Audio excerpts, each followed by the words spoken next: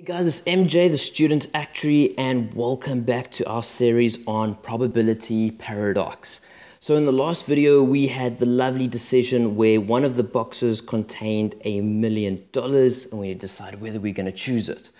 Whereas in today's video, I'm sad to say, but it's a lot darker. What's happened is you've been captured by a bunch of crazy psycho terrorists. And these terrorists are about to play a very, very ugly game with you. What they're going to do is they're going to take a gun. Okay, it's one of those like old school guns. I don't know how to draw a gun. It's got like a little chamber and then like a little trigger. Anyway, that is our gun. Think of like a cowboy gun. Okay, it's a cowboy gun, and there are 6 spaces in the barrel. So 6 spaces in the barrel. And what the crazy terrorists have done is they have put 2 bullets inside the barrel, and this is important, in consecutive order. So they've put the bullets in consecutive order inside the barrel. And what they do is they take this gun and they put it towards your head. And they say to you, okay, we're going to shoot. Okay, no, you shouldn't be smiling. You're upset. You're about to get shot. Okay, you're not smiling. That's a terrible face. Sorry. So yeah, they've got the gun. They've got it to your head. They spin it and they say, we're going to shoot you, and if you don't die, we're going to let you go. This is their sick game. So they spin the barrel and they pull the trigger, and fortunately you survive. It's a blank. Okay, so they've shot the gun. It is a blank. And this is where the game comes in. The terrorists give you 2 choices. Okay, choice number 1 is to respin the barrel. Choice number 2 is not to respin. Which one do you do? And they say, if it's another blank, we're going to let you go. You can return to your country's embassy. All is forgiven. We're going to be best mates.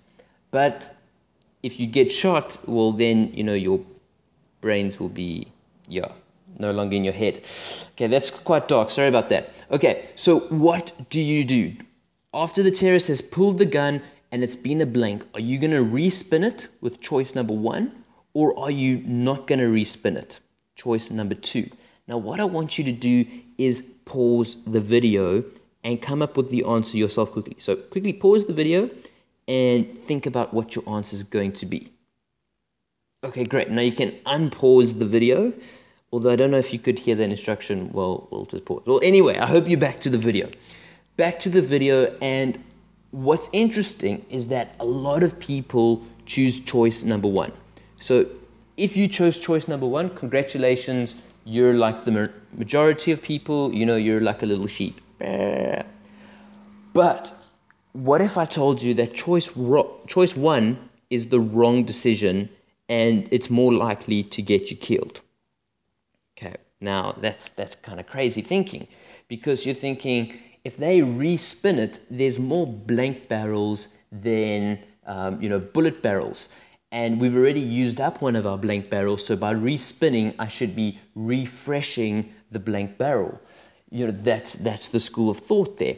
And so you would say you have a 1 in 3 chance of getting shot. And you're correct, you do have a 1 in 3 chance, because when you respin, there's 2 bullets, there's 6 potential spaces.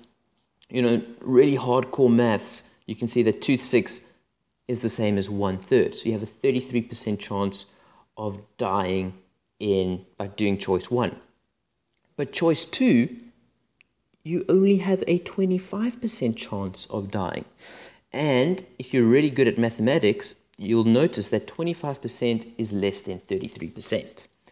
Now, a lot of you are probably saying, nah, this can't be true. How can choice 2 be the better option when we've used up one of our blanks? Well, let me show you the power of conditional probability and why you should always understand the mechanics of devices when using probability. So let's say this is our gun barrel. Remember, the 2 bullets are in consecutive order. That's crucial pieces of information. Remember, we know that a gun rotates after it shoots. Okay, that's how guns work. Okay, so if you had to respin, you could see 1, 2, 2 out of 6. There we go. That's a third.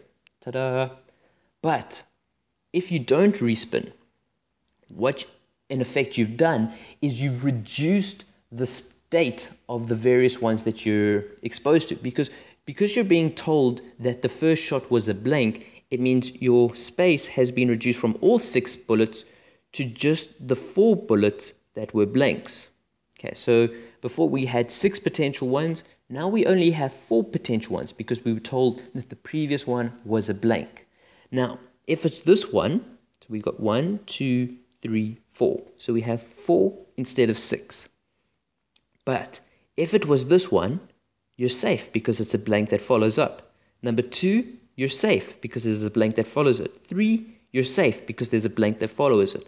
It's only blank number 4 where you actually get shot, which means it is only 1/4. And like I said, 1/4 is 25% chance of getting shot. So this is a very, very educational video.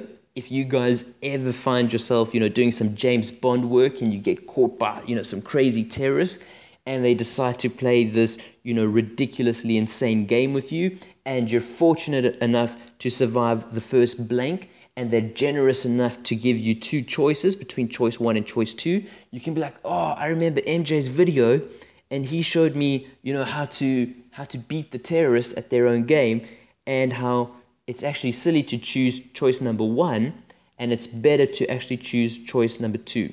So don't spin because they're in a consecutive order.